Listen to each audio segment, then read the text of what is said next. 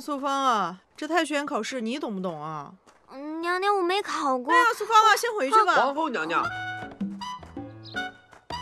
哎，皇上这么巧啊？臣参见皇后娘娘。免礼吧。哎呦，正巧娘娘也在。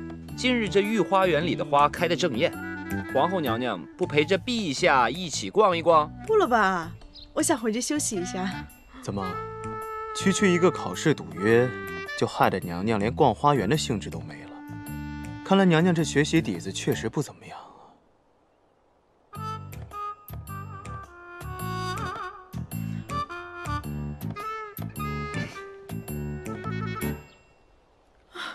皇上，我为什么不陪你逛，你还不知道吗？还不是因为你昨晚太坏了，这把我累的，哎呀，讨厌！陛下，皇后娘娘大病初愈，晚上不宜过度操劳。我看也是，病得好像还挺重的，看看。是。于长牙，你到底想怎么样？是不是还想得到我这张脸？我告诉你，别着急。以后我们俩合作机会多的是，总有一天你会心甘情愿把你的脸给我的啊！合作？什么合作？什么意思啊？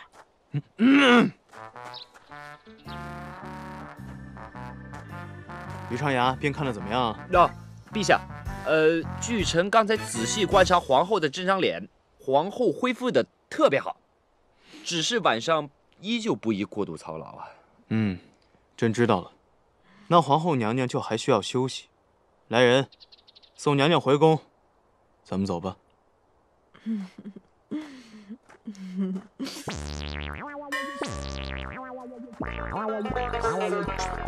娘娘，回吧。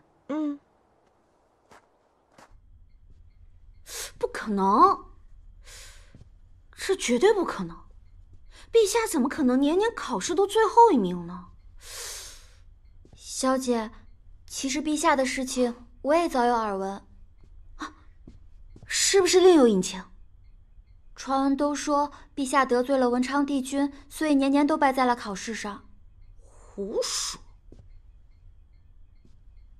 小姐，陛下考最后一名，与你何干呀？我明白了，陛下一定是装的，他一定是在韬光养晦，等待时机，一击即中。小姐，这有点太夸张了吧？我从小就看爹爹和陛下一路斗过来，没有人比我更了解了。要是我这次能帮陛下拿下科举，登台亲政，那我就能成为他背后的伟大女性了。到时候他就会知道，我和他才是天造地设的一对。风月，你说是不是？小姐，您真的那么喜欢陛下吗？那当然了，除了我，谁还能配得上陛下呀？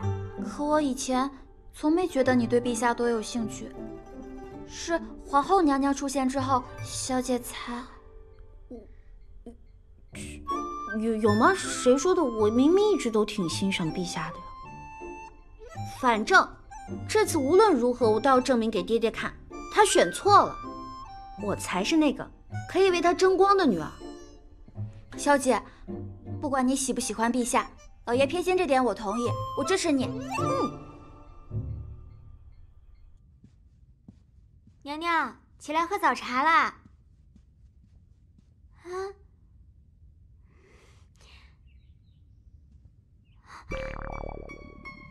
娘娘，娘娘不会真的跪了一夜吧？娘娘，娘娘，咱去榻上睡吧，该着凉了。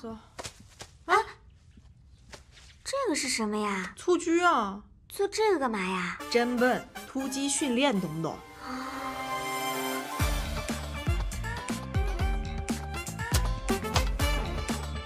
娘娘，这是要做什么啊？我想明白了，也不能光靠文昌帝君啊，他那么忙，也不能只关照我一个人，是不是？所以啊，这一夜过后，我就想出了这个法子。背书我不行，蹴鞠我可在行啊。以前村里的老夫子不常说吗？寓教于乐，快乐教学，这不就快乐了啊？飞龙在天！哇，娘娘击中了！但使龙城飞将在，不教胡马度阴山。真的假的？我去看看。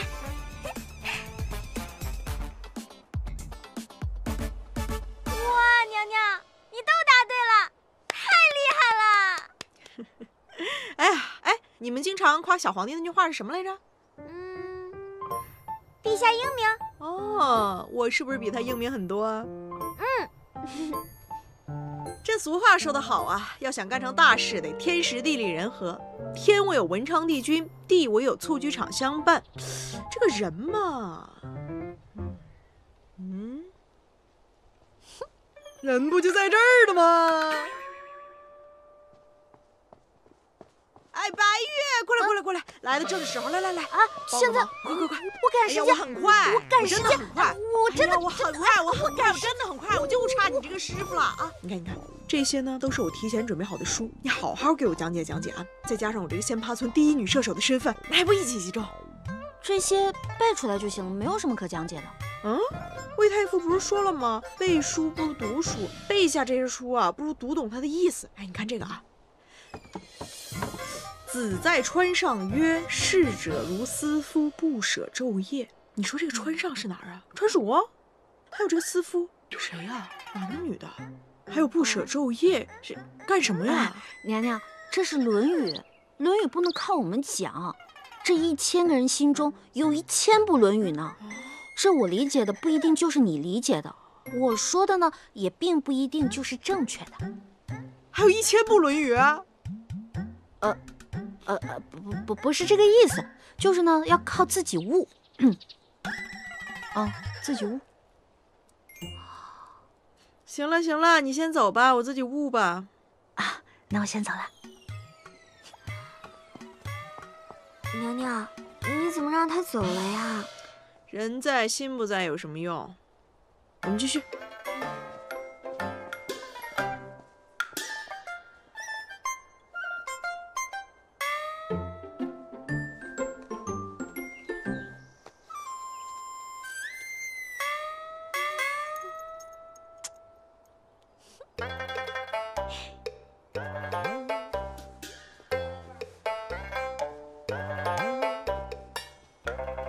看来该我出场的时候了。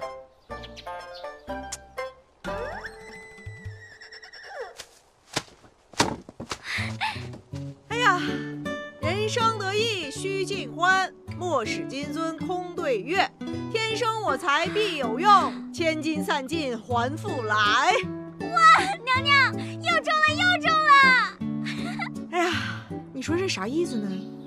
娘娘都不知道是什么意思，奴婢就更不知道了。哎，这样下去怎么行啊？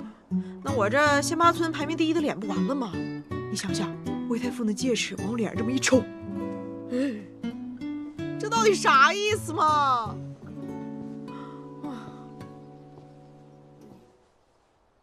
你们怎么不来问我呢？于长雅。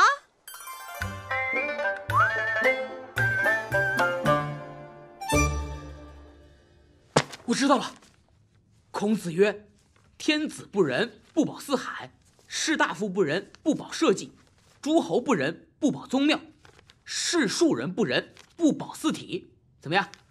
说的对吧？猪啊！这怎么是孔子说的？这明明就是老子说的呀！你们是想气死老子和我皇兄啊？这分明是韩非子说的道家名句，小心他从棺材里爬出来撕烂你们的嘴！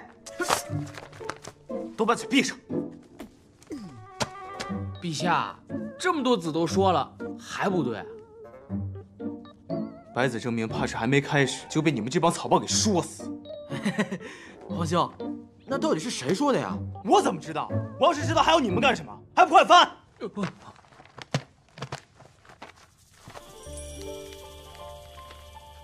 此乃孟子的仁政学说，意思是，天子当以仁治国，安天下，以万民，得王朝盛世。有点意思。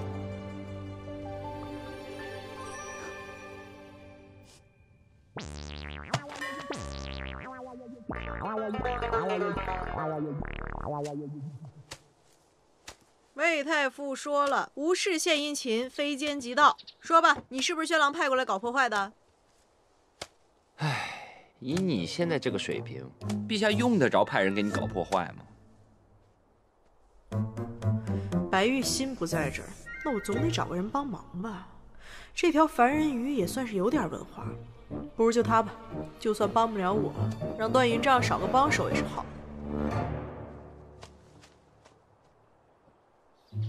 于成阳，你今天很帅吗？而且再怎么说，我们俩也是青梅竹马，对不对？虽然之前因为我这个绝美的容颜产生了一点点小误会，但那都是审美不同产生的分歧，对不对？而且你看啊，咱们俩都是从仙葩村来的，这是什么缘分呢？现在大敌当前，是不是得一致对外呀？你少来这套，你想要什么直说吧。行，那我就直说了啊，你帮我补课，让我们一起战胜那只皇帝，好不好？也不是不行，但是呢，我总不能白帮你吧？是，我都想好了，如果你帮我赢了他，我这张脸交给你处置。真的？娘娘，你想好了吗？你想啊，如果被魏太傅那个黄金戒尺打100下，还不如交给这条死鱼处置。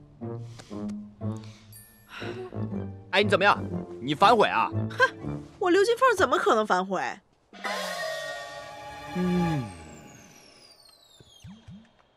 皇兄，你可得想清楚啊，皇兄。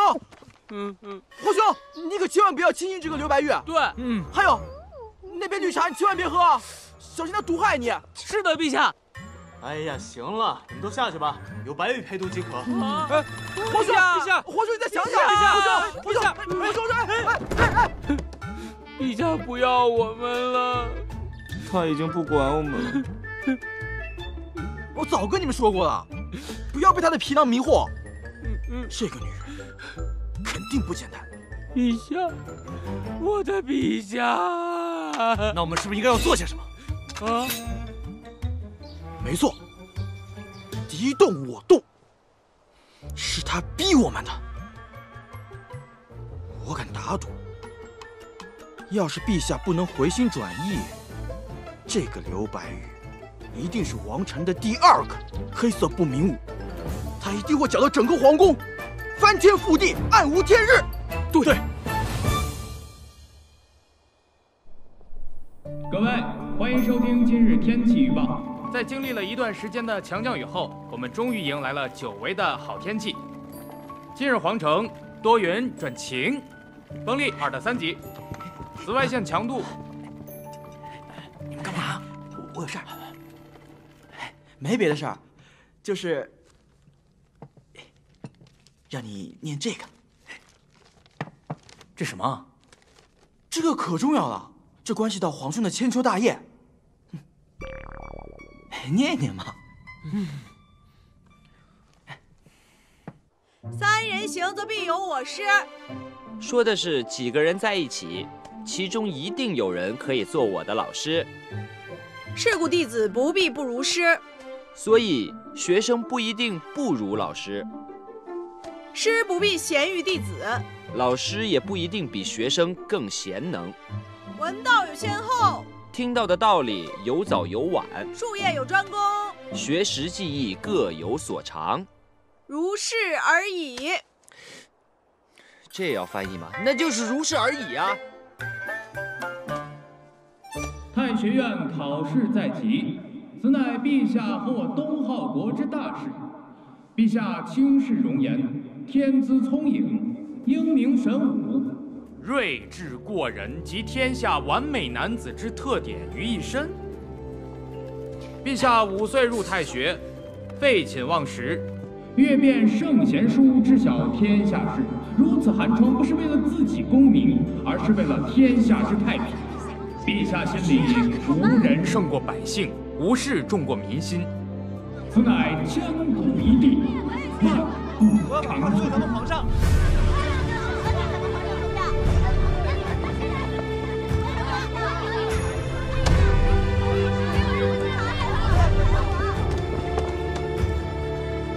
看来战争已经开始了。风萧萧兮易水寒，壮士一去兮不复还。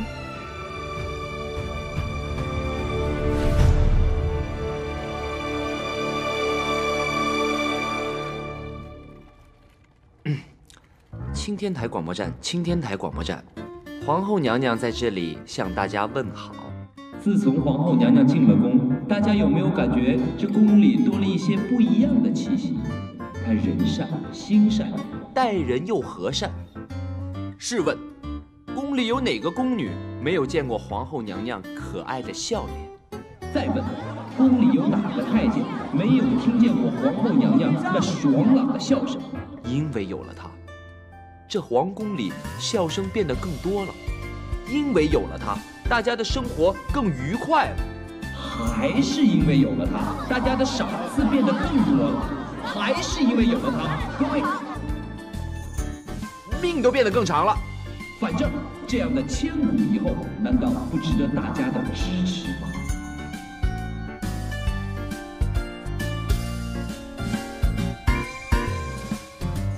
要感人，要深刻，要有煽动性，绝对不能让他们再爬墙了。娘娘，陛下又快反超了！什么？写好了吗？拿过来，快看看。怎么样？非常感人，快去青天台！加油，于姨！仙都娘娘，仙都娘娘，仙都娘娘，仙都陛下！王爷，仙都娘娘的稿子。仙都陛下，王爷，陛下的好。哎呀，你别说话了，你怎么？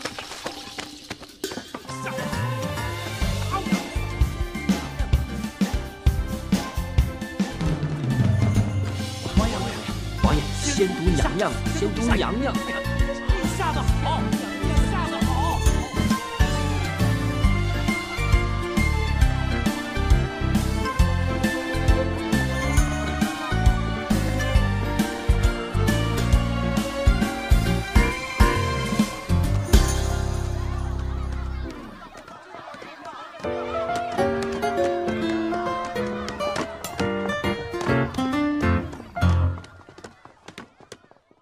魏太傅啊，你看现在这种情况，你给出个主意吧。太后，现在还真的只有最后一个办法了。什么办法？臣以为，不如干脆就让陛下和娘娘二人朝夕相处。什么？形影不离。哎呀，不行，亲密无间。不可能！都好好学习呀！哦，臣已经派人在医学院那边空出了一个小屋子。这下好了，陛下跟娘娘二人终于可以在那个地方朝朝暮暮，暮暮朝朝了。不行！魏太傅，我看你说的这个办法有点行不通吧？陛下，臣这么做可是为了天。魏太傅，你可别说了啊！娘娘，我是为了您好。得了吧你！魏太傅，我看要不一起读书就算了吧，夫妻两个还是要有点空间才好，对吧？不能算。啊！朕决定在桃林建一座小筑，好供我和皇后学习。我看你在我的眼皮子底下还能搞出什么花样来？那这个小筑必须得南北通风，东西透气，不然读书读晕了怎么办？你看我不冻死你！好，公平起见，小筑的饮食每天由柴铁粥负责。雕虫小技，看我不好好饿你这个吃货！想饿死我？瘦死的骆驼比马大，何况你还是只病殃殃的马，谁怕谁呀？看我怎么整你！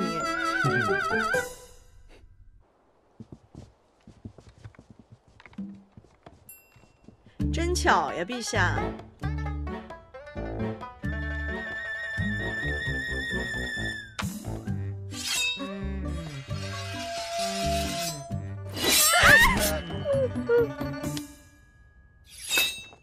陛下，吃过。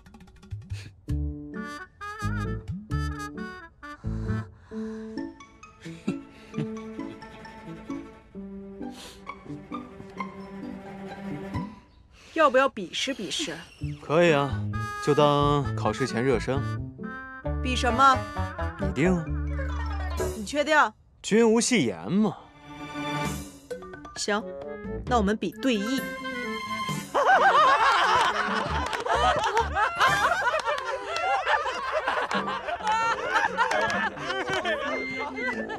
好。哎呀，真香啊！云烟，再放点辣椒面，这是我娘秘制的做法啊，好吃的不得了。好香啊！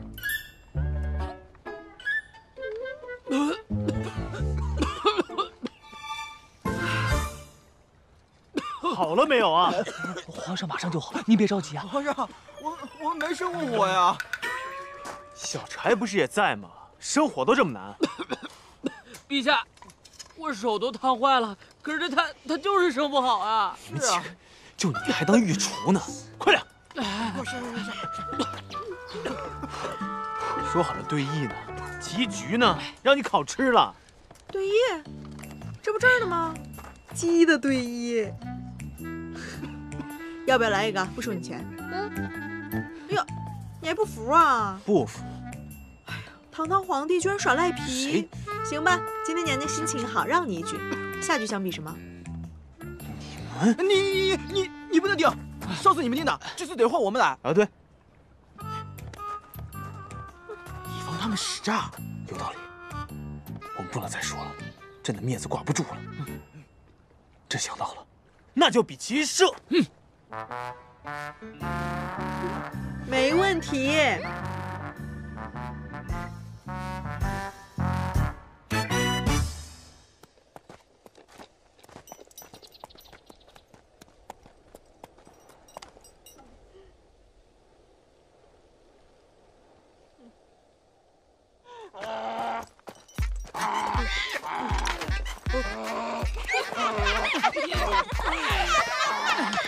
别笑，说好的比骑射，怎么就给了一头鱼啊？你说比骑射，又没说比骑马射。你这不耍赖吗？我本来就是作弊啊，你才看出来呀？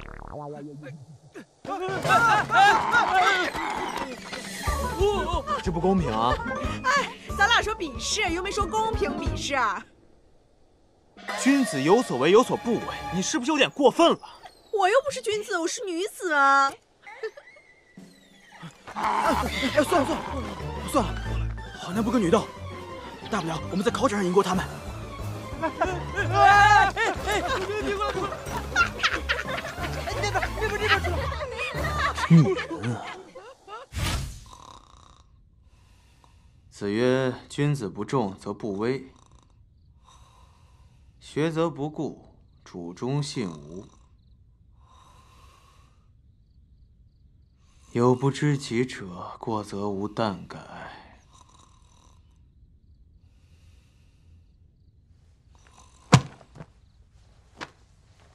起来！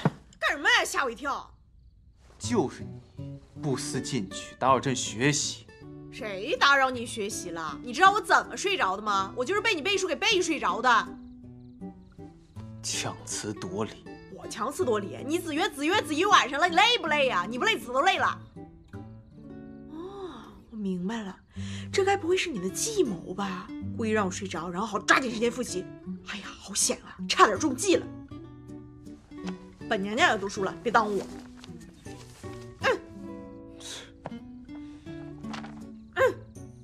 子曰：“学而时习之，不亦乐乎？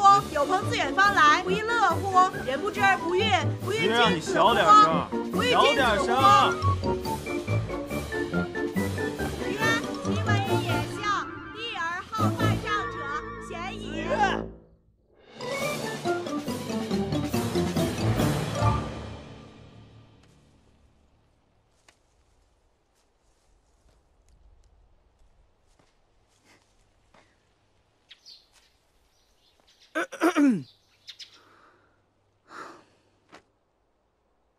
有道是落红本是无情物，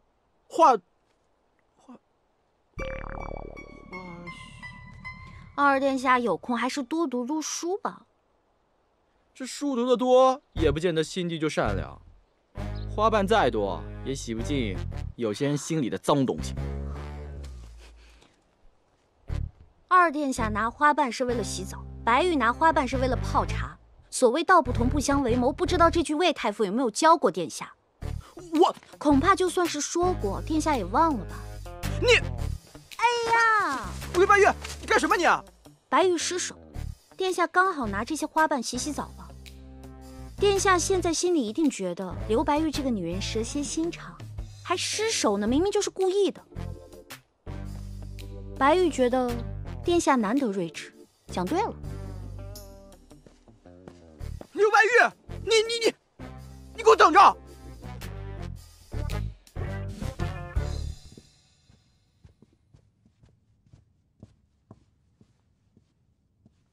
白玉见过太妃娘娘，不知太妃娘娘找白玉有何要事？今天你跟云宠的事，我都看见了。白玉，无锡不是故意的。这故不故意不重要。来，坐下。过来坐嘛。坐。坐。坐下。好的。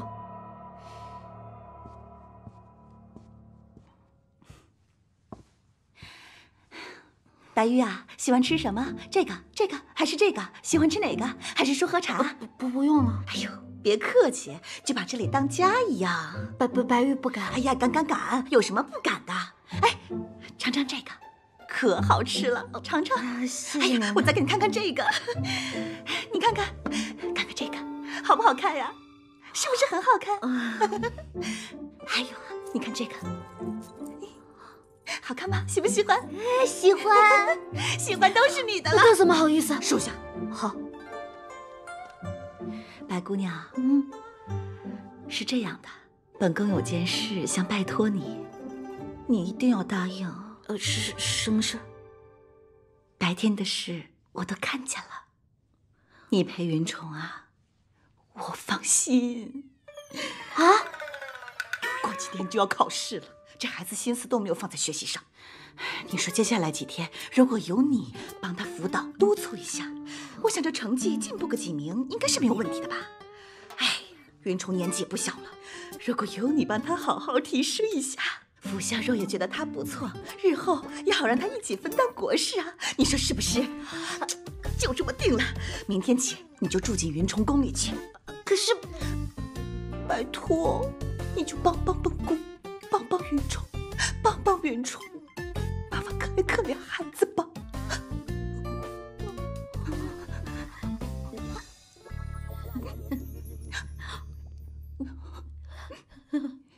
好的。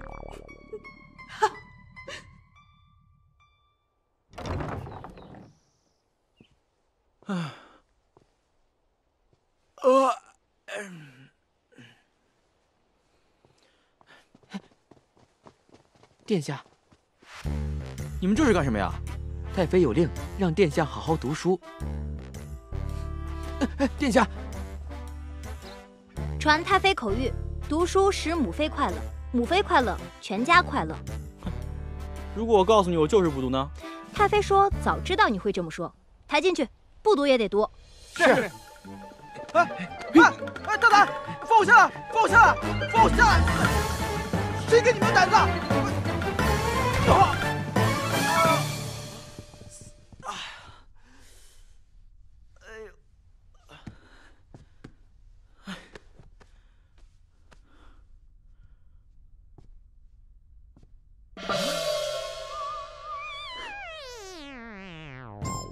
看来母妃也没有赶尽杀绝啊！知道我读书辛苦，还给我配了个伴读姑娘，那我只能勉为其难了。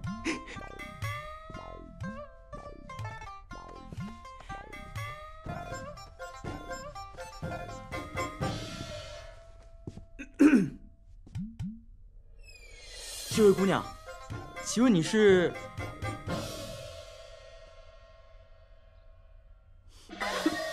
不是，怎么是你啊？二殿下，白玉奉徐太妃之命，特意来辅导二殿下功课的。老天爷啊，你为什么要这么对我？丈儿，太后，坐吧坐吧，不碍事啊。哎，你该不会昨天读书不服气告状了吧？丈儿，赶紧看看这些东西，跟往年都差不多。这是从长白山挖的千年人参，益气补血，强身健体。有个好身体才是最重要的。陛下，你说对不对？魔后说的对。陛下，此乃精品状元红，寓意陛下的千秋大业从高中状元开始。这个意头好，明眼人都能瞧得出来。先帝赏赐老臣的西域特供水晶珊瑚，可趋吉避凶，化险为夷，百战百胜。是，这个好，谁都想趋吉避凶，不是吗？哎呀，当皇上真好，考个试还有礼受。皇上，这是一块……行了，朕知道了。陛下，你觉得这些东西还合适吗？多谢各位王叔如此费心。觉得合适就好。这些东西啊，可都是老王爷们对陛下的期待呀。行了，不打扰你们学习了，你们继续，赶紧把东西收拾起来，送去辅相府。是。走吧，送东西重要。送给刘歇的。哇，当辅相真好啊！皇上考试他还有礼受，这要是送我，还不得晕过去啊？留哪个呀？人都走了。留哪个呀？哎呀，钱乃身外之物，你算了吧你。刘歇。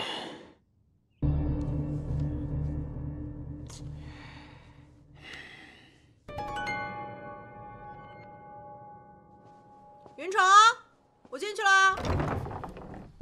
云长，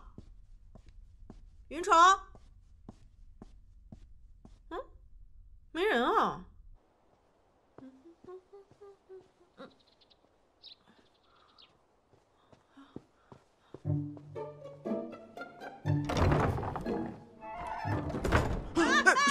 不要说！你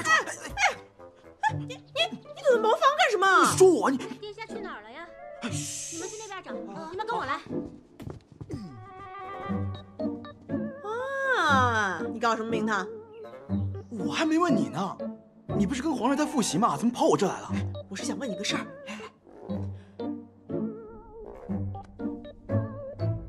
这你肯定知道对不对？你这算不算是赤裸裸的刺探军情啊？算呢，不然我问你干嘛？那我不能告诉你，何况这是皇家机密，说出去可是要杀头的。云城殿下好像……就算杀头，我也是想告诉你的。说来就话长，那你长话短说。要不是我身临其境，我都很难想象我皇兄当时那种折磨和屈辱。罪魁祸首还是你爹刘歇。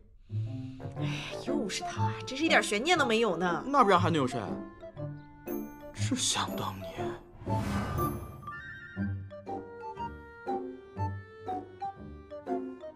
六国论，备。六国破灭，战不善，必在陆秦而送而不差，该打。李叔，写。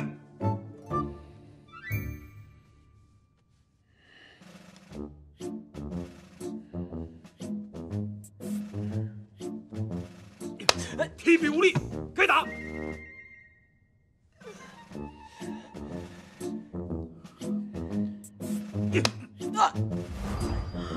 这未免也太惨了吧！这何止是惨呐，简直就是天理难容。刘歇连孩子都不放过啊！这还不够，这刘歇还对皇兄嘲讽、侮辱。于是，在那年夏天，悲剧发生了。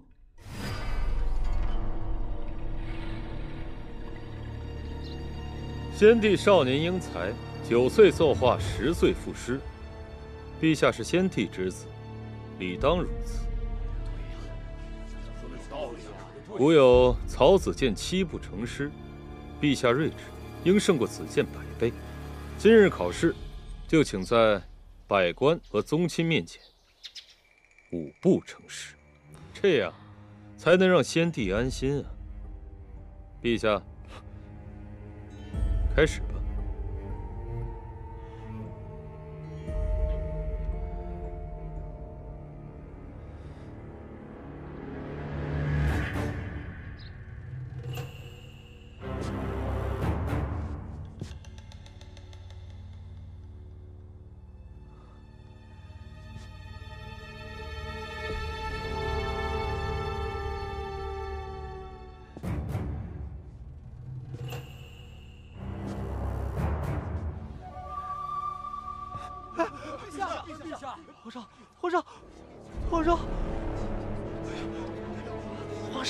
皇上，愣着干嘛呢？教御医呀！皇上，唉，经过我们商量过后，发现皇兄得了一种叫恐考症的病，这一想到流血啊，他就叫白卷。恐考症那是什么病？反正就是那种疑难杂症，无药可医。那找御医看过了吗？开点药喝喝。皇嫂，你知道什么叫无药可医吗？就是我们找遍了所有人，都没有办法。